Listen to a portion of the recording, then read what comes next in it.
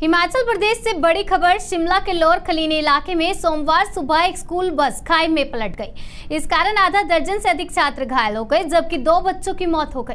Police और rescue team घटनास्थल के लिए रवाना हो गई और इस बीच उन्होंने रेस्क्यू ऑपरेशन चलाया। बताया जा रहा है कि स्कूली बस 200 मीटर गहरी खाई में गिरी। इसमें बस के चालक समेत 2 बच्चों की मौत हो गई। सरकारी बस में 12 स्कूली बच्चे सवार थे। इसके अलावा ड्राइवर, कंडक्टर और एक महिला भी बस में शामिल थी। सभी गंभीर रूप से घायल हुए हैं। उन्हें शिमला के IGNC अस्पताल में भर्ती कराया गया है। यह हादसा आज सुबह करीब 8 बजे हुआ।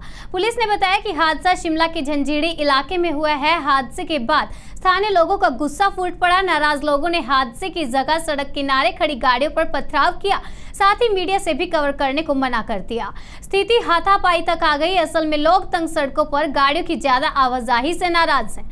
बता दें कि 20 जून को भी हिमाचल प्रदेश के कुल्लू जिले में सड़क दुर्घटना हुई थी, जिसमें 44 लोगों की मौत हो गई थी। कुल्लू शहर के करीब 50 किलोमीटर दूर बंजार के पास एक ओवरलोड निजी मिनी बस सड़क से फिसलकर एक गहरी खाई में गिर गई थी। बस में कुल 73 यात्री सवार थे। कुछ यात्री बस की छत पर बैठे हुए थे गाड़ियों के ऊपर तक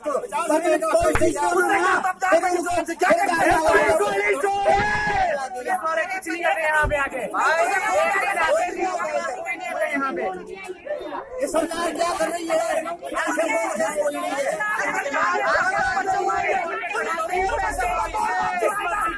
ड्राइवर को कौन बात कराएगा जिससे ड्राइवर ने जान दे दिया?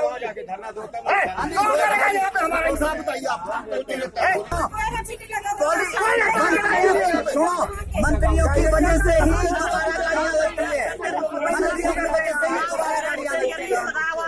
पुलिस करने नहीं है, उनको करने नहीं देते, चलान नहीं करने देते।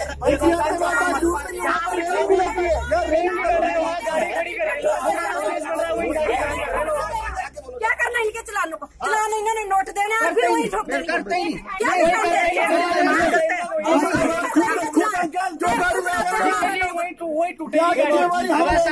ही और लेगा खड़ी करनी है, उनके डंडे मारो गाड़ियों के।